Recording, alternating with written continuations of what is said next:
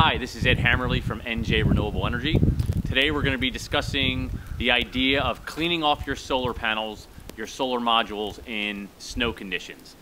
Obviously we'd wait for it to end, but I wanted to show you here the type of situation that I have. On this home, on the top portion, we have some panels that are very close to being flat. They're at 15 degrees. The other ones that are at 35-degree angle are facing due south. And on this portion of the house, you'll see some about 30 degrees as well, facing east and facing west. So some of these panels will clear faster than others from the type of snow that you have, to the temperatures afterward, to whether it's wet snow or a very cold light snow. But in this particular case today, we're talking about a very, very wet snow. And that will typically it'll slide off the panels a little easier. But I still have issues, and that usually pertains to the two arrays that are facing east and west. Since they don't get the sun all day long, the snow tends to hang out there a little longer. And the worst problem I have is the upper portion of the roof, which does face south, but it is at a very low angle, as I said, about 15 degrees. So there's losses to be had when we get snow, and you should always determine whether or not you're going to have to look at your own property and your own location as to whether or not it makes sense to try to clear the snow. For one, safety is an absolute key.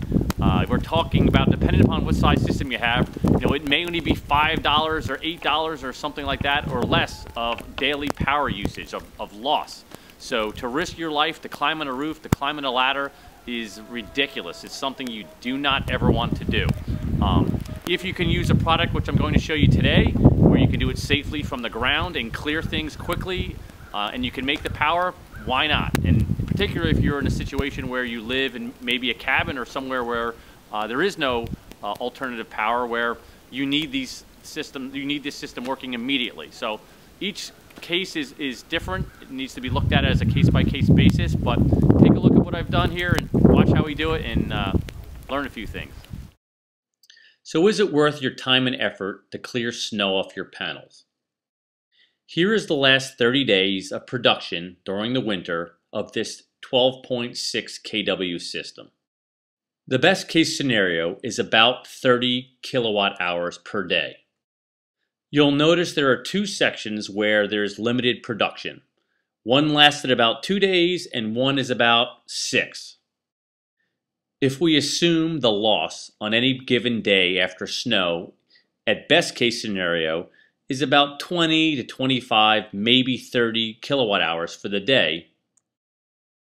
At 18 cents a kilowatt hour, that's anywhere from $3.60 to $5.40 per day loss.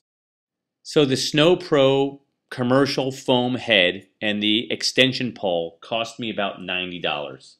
So if we do some quick math and we assume that we're going to save about $4 a day, you're looking at 22 and a half, 23 days to get your money back. So to me, the return on investment was reasonable. I wanted to make power from the sun, and I don't mind going outside and doing a little work. So the company I bought this from is called roofrake.com. They sell several different models that go along with the Sno Pro head. I purchased this one because both are American made, the head as well as the telescoping pole. You're witnessing the actual first time that I ever used this product, and I started off doing it wrong. You don't want to start at the top and pull down. That might seem like the way to do things, but you're better off starting at the bottom and working your way up. It takes about 10 minutes to get the feel for it, but once you do, you can move along rather quickly. You'll see here the outer portion is all foam. It gets slightly nicked here and there from grabbing a screw or two on the modules, but you can be rest assured it's not going to scratch them.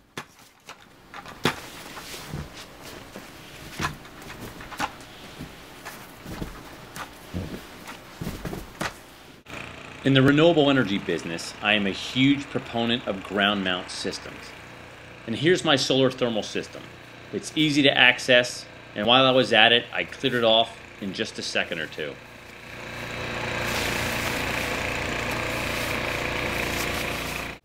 So by now I have the technique going, and you really can fly along rather quickly.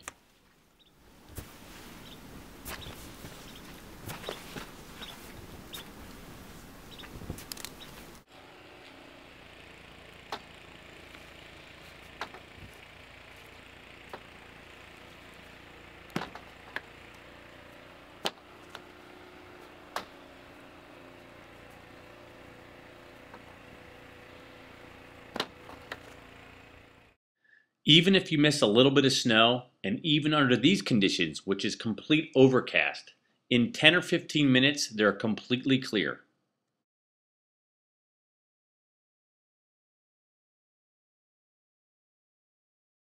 Needless to say, I was very happy with this product and would recommend it to anyone.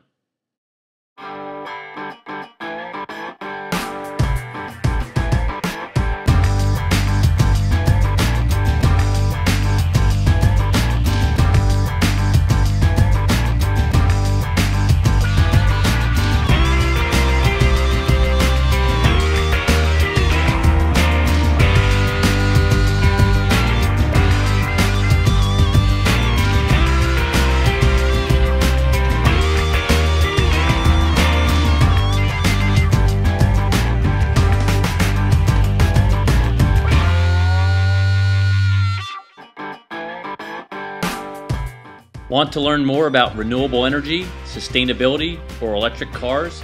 Contact me at njrenewableenergy.com. Thank you.